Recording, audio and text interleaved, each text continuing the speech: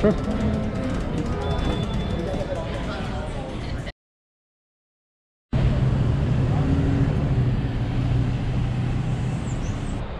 After a nice long break, I'm officially back to traveling the world. Except this time I didn't actually have to go that far. I'm not all the way in cold Latvia, Lithuania, Estonia. Instead, I'm in warm San Juan, Puerto Rico, where it is 85 degrees in January. Some might even call it too hot. I'm joined this trip by my lovely mother, Sarah, who is waving at the camera. Got some coffee at whatever it is, Quattro Sombras, which I'm pretty sure means 4 shadows. And we're gonna go look around. Our first stop is the courthouse in San Juan. So Puerto Rico is actually interesting because even though it is part of the United States, it is not a state, which is actually a matter of some controversy. They're an unincorporated territory. However, they're actually unique in their designation among unincorporated territories because they are they are the only territory that has a federal district court. So even though it's technically not part of the federal government, it has its own federal court, and US law still applies here.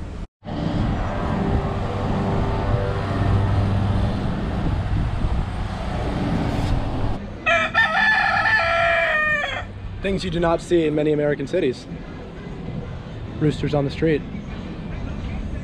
Nor do you see very old walls, and that is because San Juan is actually one of the oldest cities in North America. It was founded in 1521, which means only Panama City and Santo Domingo, I'm pretty sure, are older than it. So this wall could have been here since all the way back in the 16th century, or even the 15th century.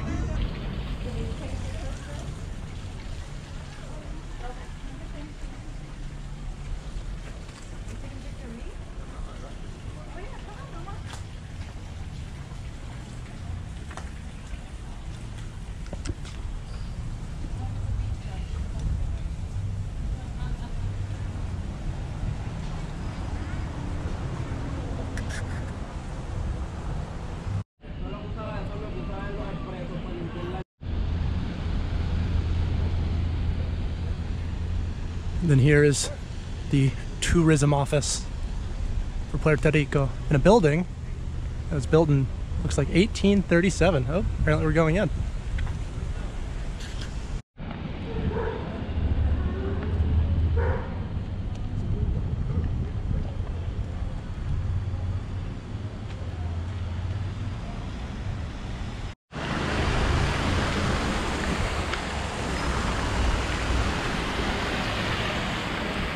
This part of the city is called Old San Juan, or Viejo San Juan in Spanish. And it should come as no surprise then that this is actually the oldest part of the city. If you look at a map of the whole island, there's this little peninsula, and that's where Old San Juan is. That was the part that was initially settled, which is why you have all these battlements, which were of course meant to protect from other major world powers who were trying to conquer the New World. So San Juan, Puerto Rico in general, was first colonized by the Spanish, but throughout its history there were a couple of attempts by both the British and the Dutch to take over this incredible port so they could use it for their own Atlantic trade.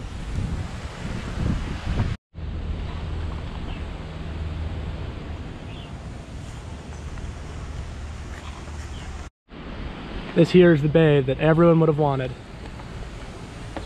Goes all the way down to the ports over there, and it's very well protected. So you can see there's a peninsula that comes out to there, this part of it, so it creates a natural bay where the mouth of it is pretty small compared to the overall size.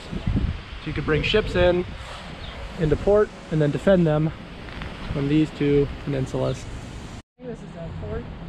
This is the fort walls? No, so this was part of the city walls. So if we look here, we see the city walls. Up there is the actual castle that was used to defend the bay. When you picture New World colonialism, this is definitely what you picture. The Spanish architecture, big walls, and then beautiful clear water. Every walled city needs a gate, so this was the gate San Juan since likely as early as 1540.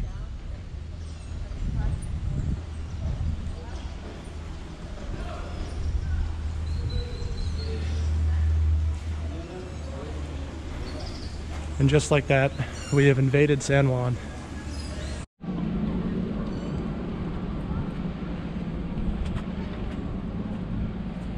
And there's the gate, and undoubtedly would have had some cannons or gunmen here to attack any would-be invaders.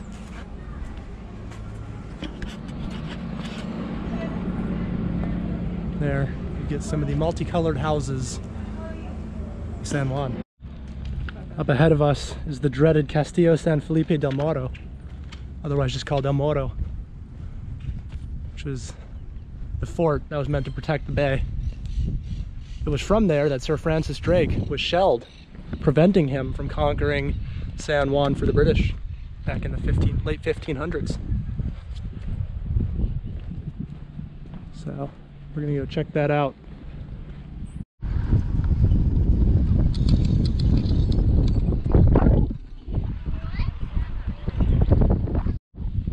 With a short walk, we've reached the battlements of El Muro.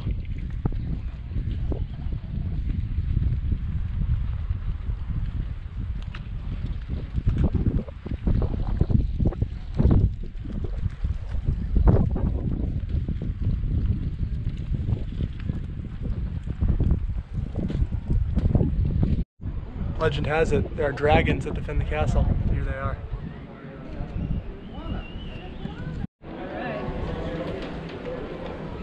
Here we are in the courtyard of El Muro.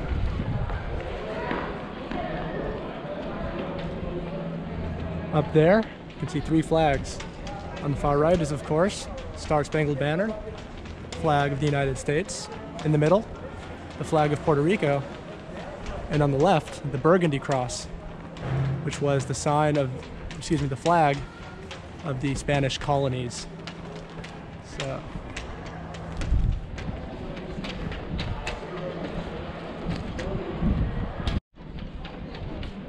Outside of the inner keep, we of course have the walls where you can fire out onto ships. Old cannon there to demonstrate how they were doing that. And then on top of the keep, you have what I assume to be a watchtower, maybe a lighthouse. And here you have the defenders of the fort, i.e. other tourists like myself. It is of course imperative, if you have multi-level fortifications, that your soldiers have a way to get from one level to the other.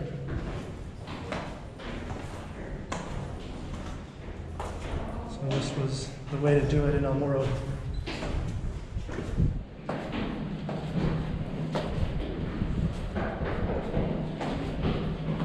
Hewn right into the wall itself. And at the end of the staircase is the main firing battery.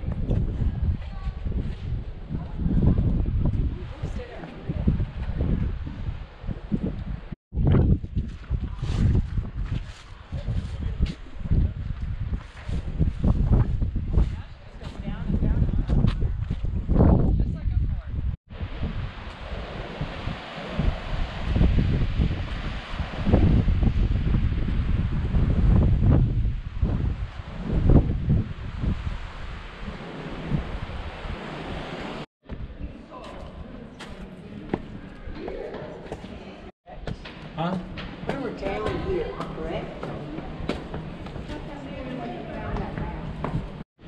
One feature to note of this fort is that between the levels are mostly ramps rather than stairs.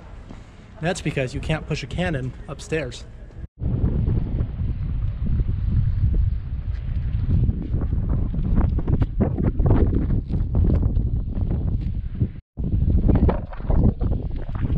Nice vantage point into the bay.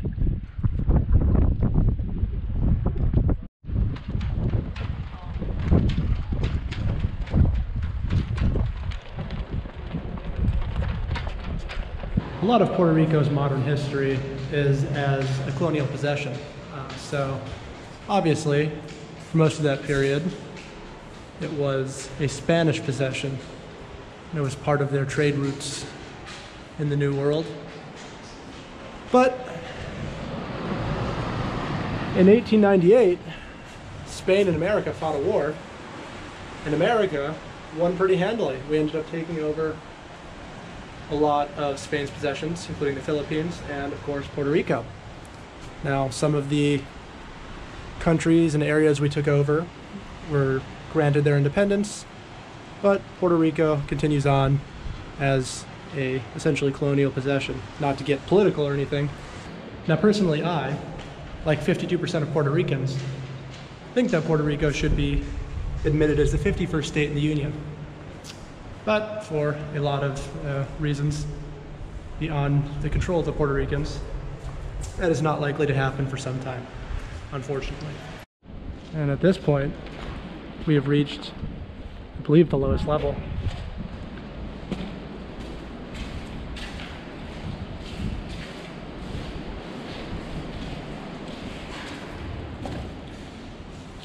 As you look out through barred windows.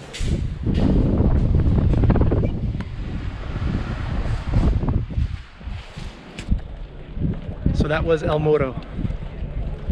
Okay, and we conquered, unlike the English or the Dutch, at the turn of the 16th century. All in all, it's a definite recommend. It's one of the cooler, I don't know what even really to call it, forts that I've seen, so check it out. Now this right here is a level of unsafe you don't really usually get in the continental US, so it's kind of fun. Nothing to prevent you from falling as you look out on this lovely graveyard. And mausoleum, I guess, in the middle.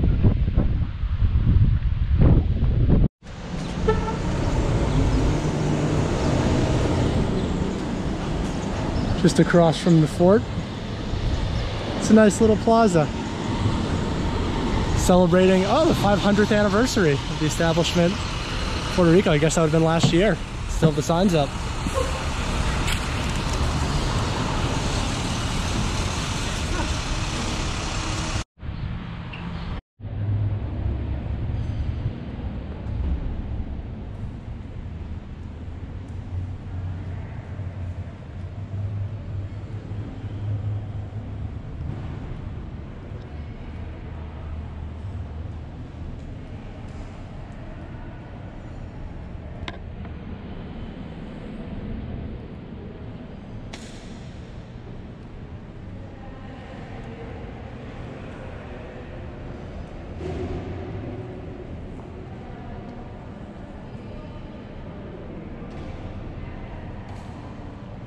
That there was the Church of San Jose, built in that classic Spanish mission style. So now we're gonna look for somewhere in the shade to have a little bite to eat and a drink, because it's hot.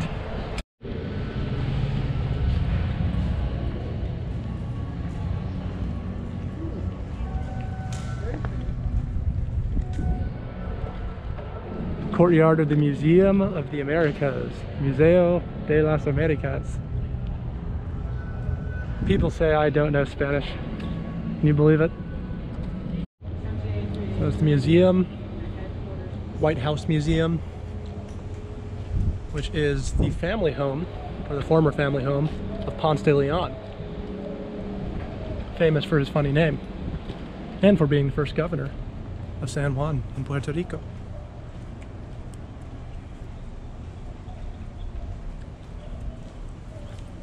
Now, at least supposedly,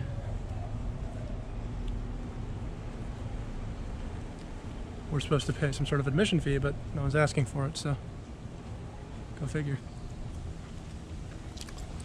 Nice little seaside villa, though, for Ponce de Leon. Oh, stray cat. Lots of those around.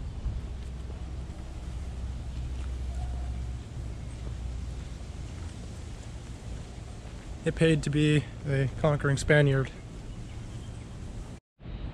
If any of you played Assassin's Creed Black Flag, the vibes are immaculate.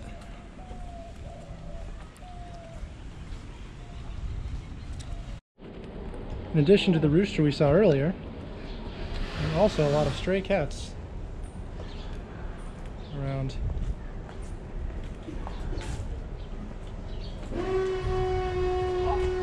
See this one? It's like an Easter egg. That one looks a little dead. It's very... Yeah, I saw that one. Afraid that one might be dead, but this one looks alive, I hope.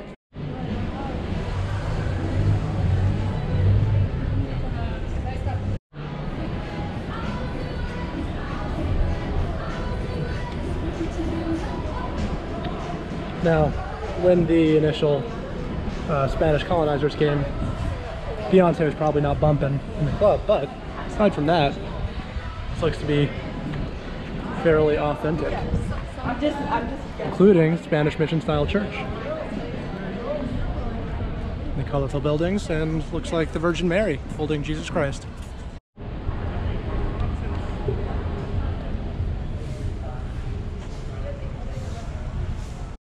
Saint Sebastian looks a little bit like Sylvester Stallone in this.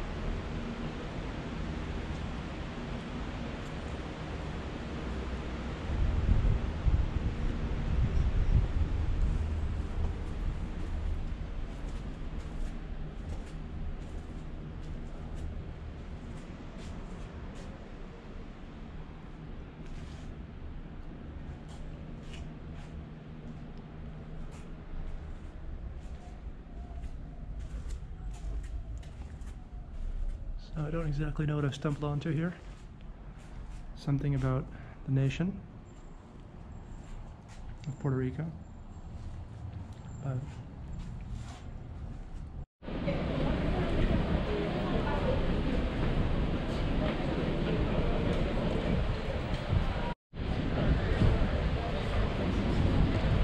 Whoa, this is a historical house. It's where the pina colada was invented. Can you believe it? One of the most important drinks in all of the world.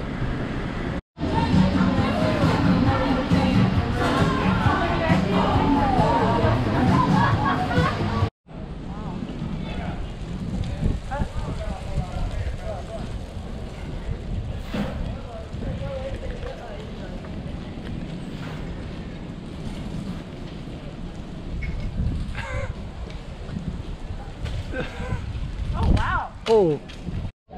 They're trying to get mangoes for him to eat. Oh, that's why they're getting cute. Yeah, oh my God. Had one. Now I believe this is the old U.S. Navy building. However, at the moment, it appears to be in the process of being renovated. So we are unable to go inside.